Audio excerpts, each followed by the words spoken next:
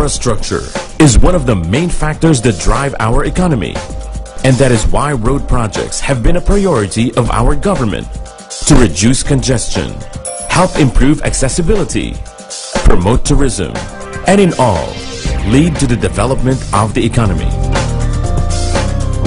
We present to you a priority project shortlisted among the High Standard Highways Master Plan of the Department of Public Works and Highways, the Cavite Laguna Expressway. With this project, we have four main goals: to support national development policy and provide efficient transport facilities for the eco-zones in Cavite and Laguna, reduce traffic congestion, particularly in Governor's Drive, Aguinaldo Highway, and Santa Rosa-Tagaytay Road, which are heavily congested. Reduce travel time from CAVITEX to SLEX by about 45 minutes. And improve the competitiveness of Region 4A Calabarzon as an investment destination. This public-private partnership project is a build, transfer, operate scheme and will be under a concession period of 35 years, including the period of design and construction. It is among the top public-private partnership pipeline projects of DPWH and is expected to be another success, as most PPPs have been thriving endeavors that help boost our economy. This 47-kilometer highway, starting from the Kawit CAVITEX exit to the Mamplasan SLEX exit, will be composed of 4 lanes of 3.5 meters width for each lane. It has a design speed of 100 kilometers per hour and is comprised of 8 interchanges and 1 toll barrier, namely the Kawit Interchange, Open Canal Service Road Interchange, Governor's Drive Interchange, Silang Interchange, Silang East Interchange, Santa Rosa-Tagaytay Road Interchange, Laguna Boulevard Interchange, Techno Park Interchange, Toll Barrier Interchange. This project will cater to the growing population of Cavite and Laguna and the increasing number of vehicles that are located and pass through the area. Currently, the densely population areas of Cavite that are located within about 10 kilometers of the project total to 2,674,569. which is large relative to its total population of 3,090,691. While these data show the volume of vehicles in Cavite City, 10 kilometers away from the project, and Imus, 5 kilometers away from CALAX.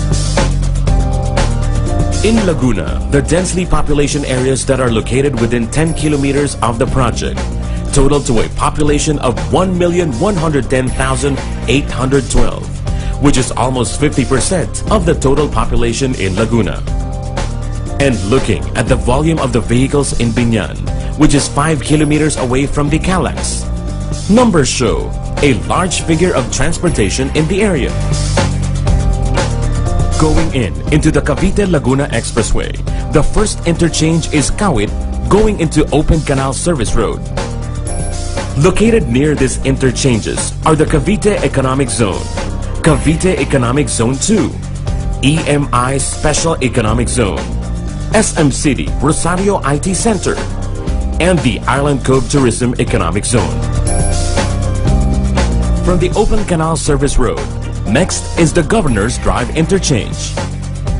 Located near these interchanges are the Cavite Eco Industrial Estate, the Phil Estate Industrial Park, and the SunTrust Eco Town Tanza. From the Governor's Drive, next is the Silang Interchange.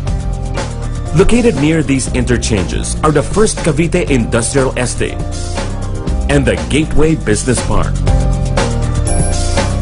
From the Silang, next is the Silang East Interchange.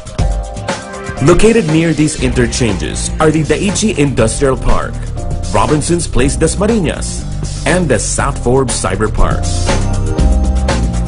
From the Silang East, next is the Santa Rosa-Tagaytay Interchange.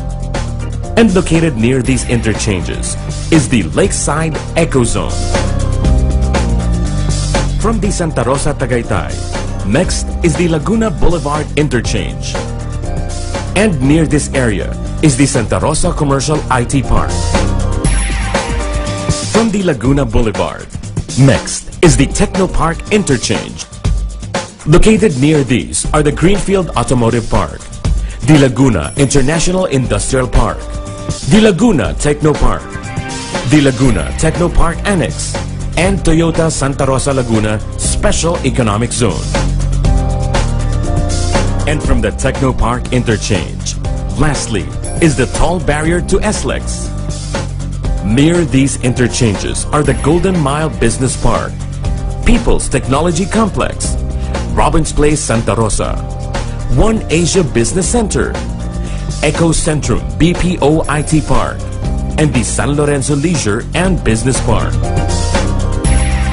Aside from these, a number of eco zones are located within Cavite and Laguna, which can be accessed better through the CALAX project.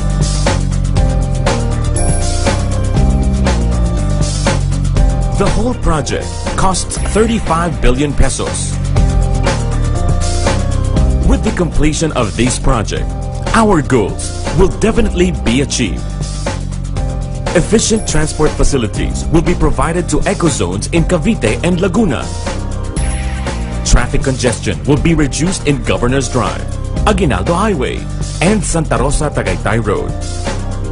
Travel time from CAVITEX to SLEX will be reduced by 45 minutes.